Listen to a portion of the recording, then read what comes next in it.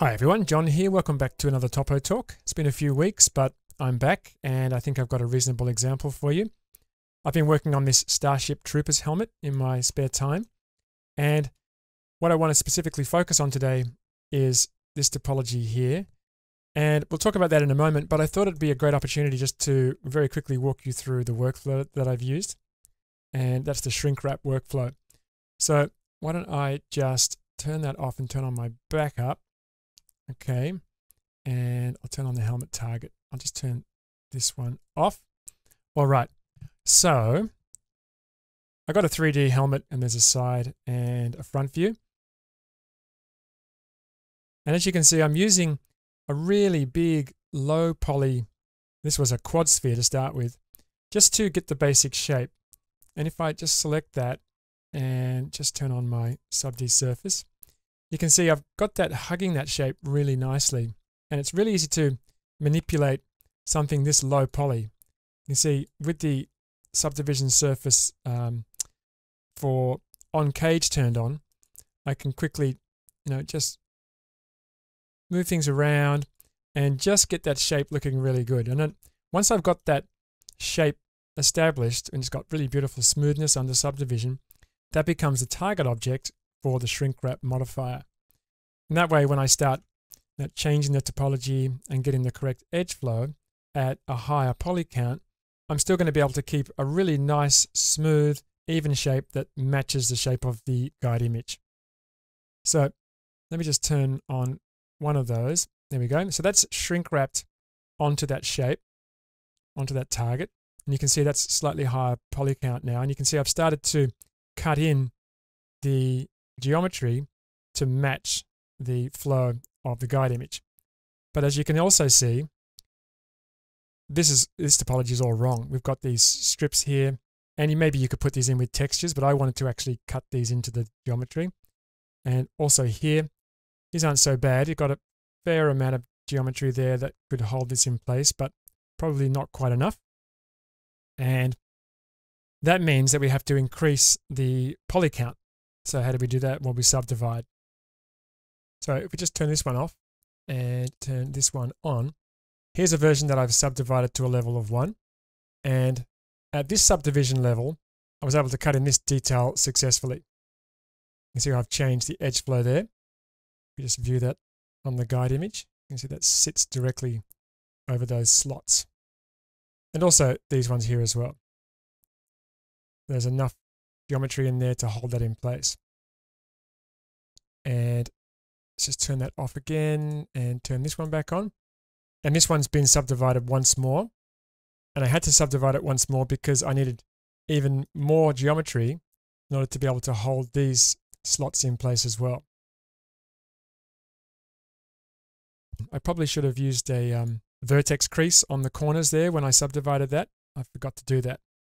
But I can slide that actually quite easily back into place. Because I'm under shrink wrap, I can just slide that back into place, or maybe,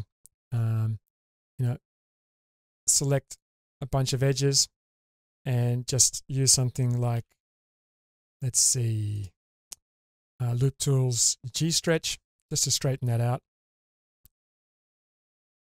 Just move that back into position and just manipulate this to get it back into shape. I'll fine tune this a little bit later. But because it's under a shrink wrap modifier, I'm not going to mess up that shape. You can see it's still perfectly smooth because it's under that shrink wrap.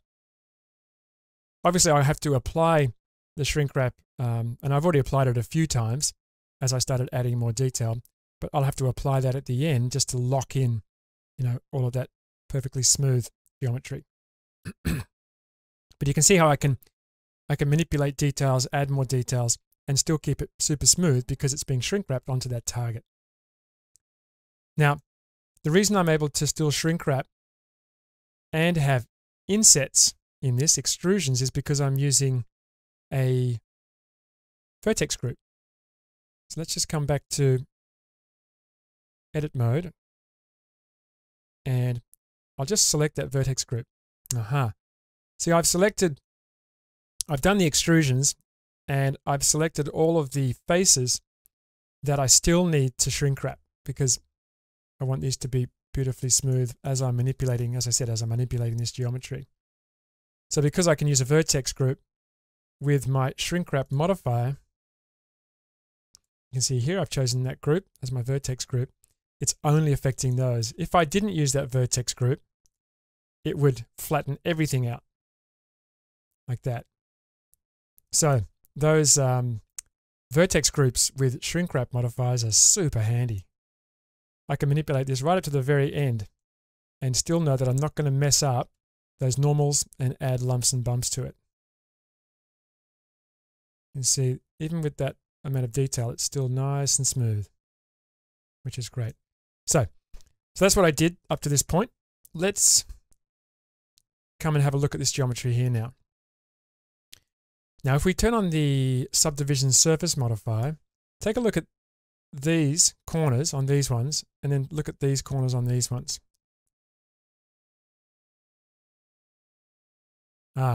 So I've added in the control loops to sharpen these corners, but you can see these ones haven't been added in. You can see how that's rounding those out. So if we just come back to there. So even with those extra details and those extra cuts, we're not messing up that nice smooth area. And I need to go in now and just finish this off. So I thought we could have a look at how I cut those in. Let's just hide that for a sec.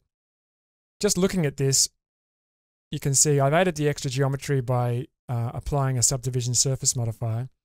And then I've gone in and I've cut out these little strips. These are the ones from the front of the helmet, these little vents. And I've just used a little sort of looping strategy here just to be able to put this detail in and not have to add, all the extra geometry to the rest of the model, or propagate these loops all the way through, not take this loop here, and cut it all the way through. I've just done a little looping strategy there. But now I have to actually cut in even more detail. So we have to kind of use even more looping to do that. So let's take a look at how I do that. I'm going to grab the knife, and in order to do this, I'm going to have to come in and add in an extra loop. So I'm going to cut in here and add a little corner there, and I'm going to come in here, add a corner there, and then cut this one right down the middle like that. Now I'm going to join that one to that one, and let's do the same on the other side. So I'll come up here and we'll come around and around. We're cutting that through. I'm using the right mouse button just to be able to continue the cut at a different area, and then just left mouse button to continue that. Okay, so there we go. And we want to join that one to that one. It is going to give us a big pole there, but shouldn't be a problem. And join this one to this one. Now I could keep going with that, but let's just use that for now. So I'll hit the space bar. So that's the start of that. So now that gives us enough sort of extra structure in order to be able to hold these other cuts that we're going to make in place. So what I'll do now is add these new cuts in just to hold these corners nice and tight. And in a second, we're going to dissolve some stuff. So bring that one in there, another one in there, and right mouse button. And where are we now? So we've got to go, let's see, here, and here, and there, and there, and also here, and here. Looks complicated, doesn't it? And there and there. So it's holding this all in place. This is under a mirror modifier. I don't have to do quite as much work. Okay, so now we've got those in place. Now we've got to dissolve a few. So we've got to get that one and that one, that one and that one, that one, that one, and that one and that one, and these two. Control X. All right. So that's actually all we need to do. That's all quads now. And I need to sort of, even these out a little bit.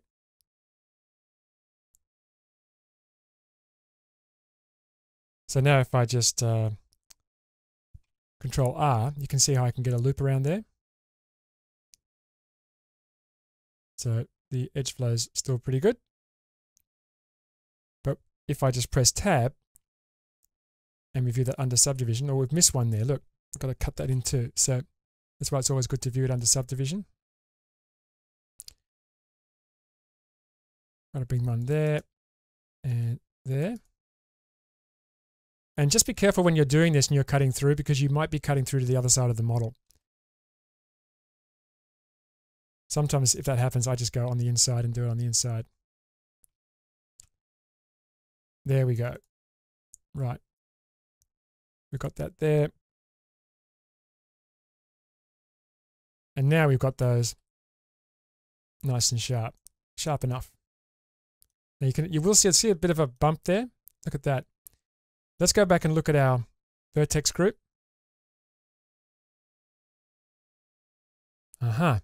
See, because we've added extra detail, that's no longer part of the vertex group. So we'll just quickly add that back in by selecting it. And grab that. And I think I can just assign. Yeah. Just click Assign again. And Tab. And check that out. It's a little tiny bit there, but it's so much better.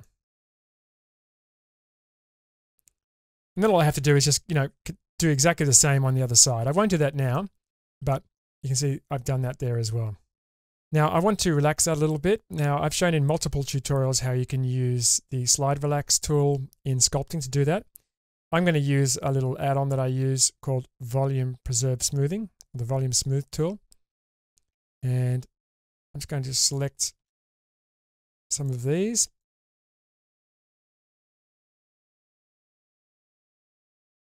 Like that, maybe these ones as well. I'm just going to loosen these up a little bit, just relax them a little bit. So if I just click and drag now, so I can do effectively what the slide relax tool does in sculpting mode, but I can do it directly in the edit window, in edit mode.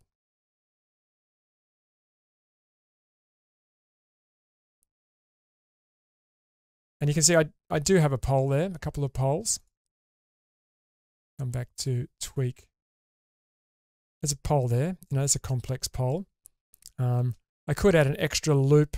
I could bevel that to add 2 loops and separate that so it wouldn't be a complex pole, but that would mean adding another loop all the way down my geometry, which I'd have to sort of spread out, and it could mess up this area as well. But let's have a look and see how that looks. Let's choose a matte cap. I mean, that's pretty good. Look at that. Even with all that extra detail cut in. I have to say that's pretty good. So once I finish that little bit of detail there, I'll be ready to move on to the next stage with this. But hopefully you found that helpful. And if you have any questions, leave them in the comments, and I will see you in another Topo Talk. Bye for now.